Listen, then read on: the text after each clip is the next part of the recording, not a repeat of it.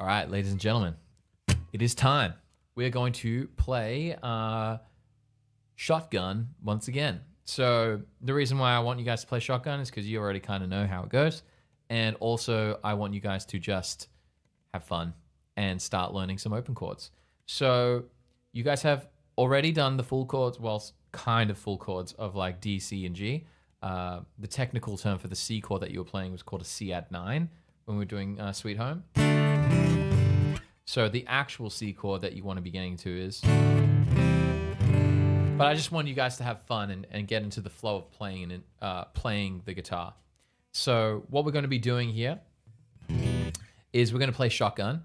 And previously you played Shotgun. It was a G, and then a C, and then E minor, and then a D.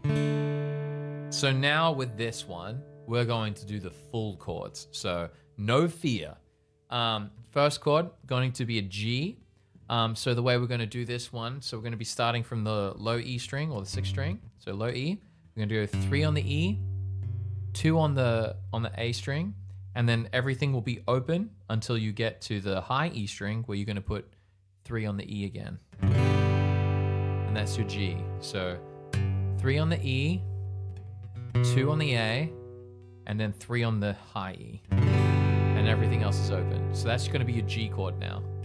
Instead of doing it down here, you're going to be doing it all 6. Nice. Very easy, right?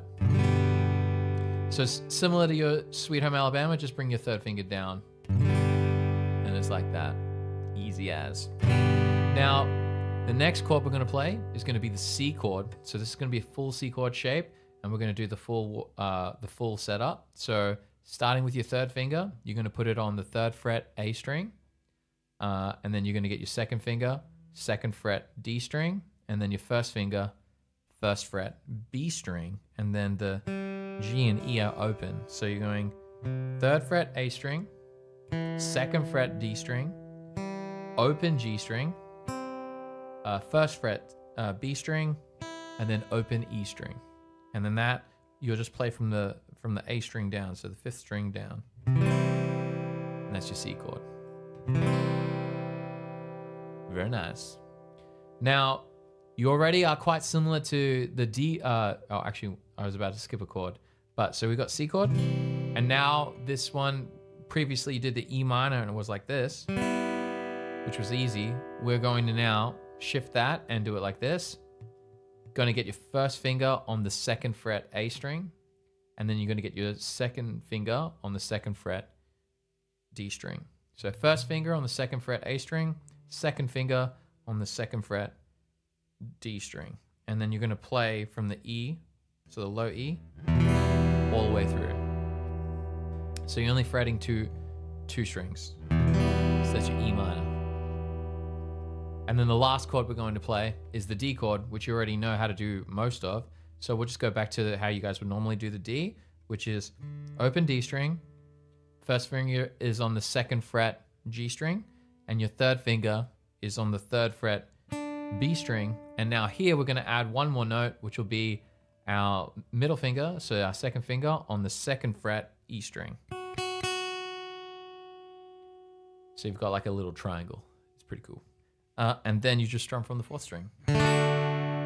So now these are a bit more like they are beginner shapes, but they're going to be fairly new to your hands. So don't be afraid and don't be frustrated if you're getting problems of like strings accidentally muting other strings. Like say you're playing the G chord and just be aware that where you might have a string below where your fingers are fretting, they might be resting on them and causing muting. So you just need to be aware, just always, like I said at the very beginning when you were fretting your fingers, fretting the strings, you need to be towards the end of the frets as best as you can.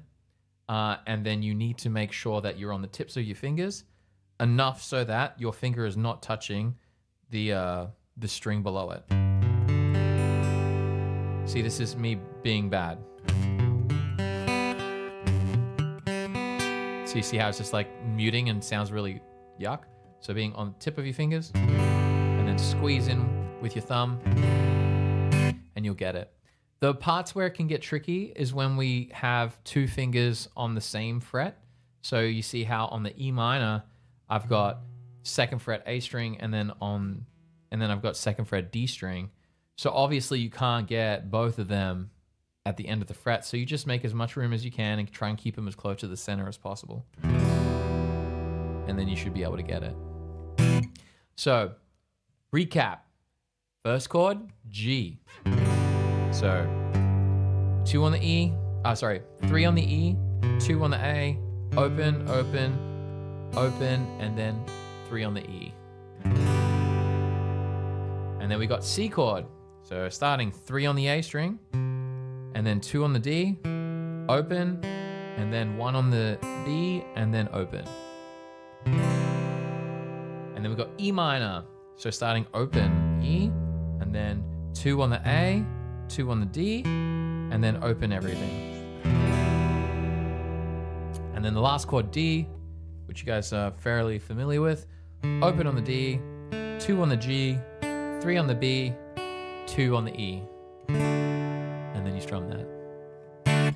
So now when you are playing this song, we want to think exactly the same way that we did Shotgun previously. I just want you to go,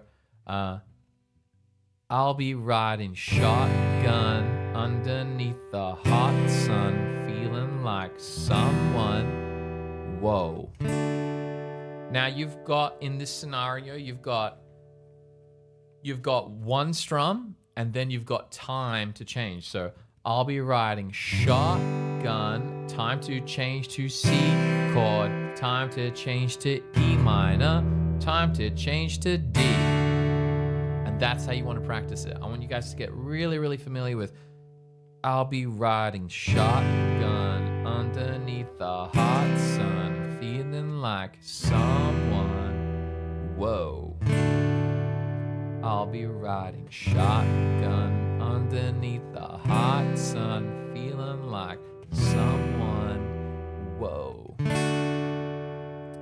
Now, if you want to start leveling it up, do 2 strums. What? So I want you to go, like you want to split it in, like split what you would be doing in the phrase in half. So you're gonna go, I'll be riding shotgun. Actually, it's hard for me to do this because I have a way that I do this. I go bum.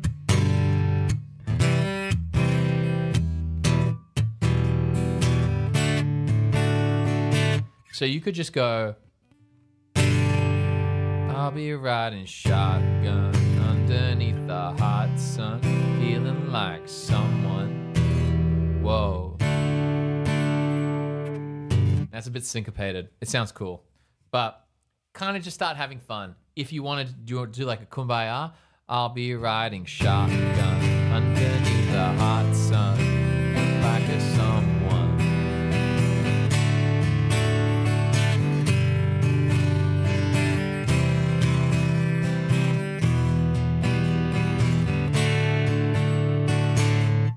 Just honestly, just do whatever you like.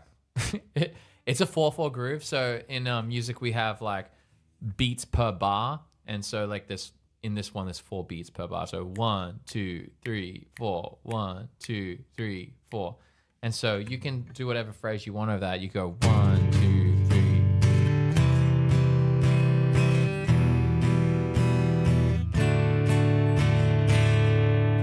or I go bum.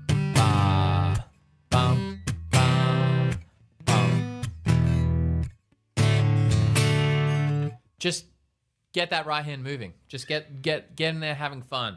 The only thing from this lesson that you want to 100% get is these bigger chord shapes, because they're going to be the precursor to a lot of songs that we're going to be tackling. And so, yeah, that's pretty much all I want you to do. Jump in, get super comfortable with the G, C, E minor, D, and then if you're feeling really confident with that, just add some strumming, just like up and downs, and do whatever you want. Like, just think of rhythms if you want. Obviously, I know a lot of rhythms, so when I say, oh, just do it, it's like it's very easy for me because I've done many of them. But just see what feels nice for your hand, just going up and down. Just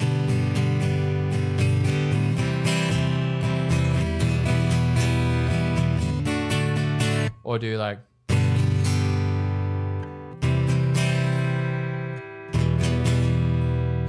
down, up, down, or go down, down, down, down, or do. Nah, you don't have to do that. But you just have fun with it. Like seriously, anything you want, anything goes. Don't take guitar too serious because it is not serious. A lot of it is muscle memory that you're going to build up over time. So these core fundamentals that we're doing, they're important, but we are going to be using case studies of songs to get you really, really good. We're going to be playing music that's going to build up the technique for you. But these core fundamentals, they're the ones that are like, you just really need to know how to play a G chord and you just need to know how to play a C chord, E minor, D. Like once you know how to play these chords, you will begin applying them to multiple songs, and the strumming patterns and rhythms, they will come from actually playing music, not doing technical exercises. That's why we want to hold off on the exercise front until you are super chasing like a really, really specific goal. But yeah, jump in, have fun. Shotgun, round 2. Yeah, have fun, and I will see you guys in the next video. All right.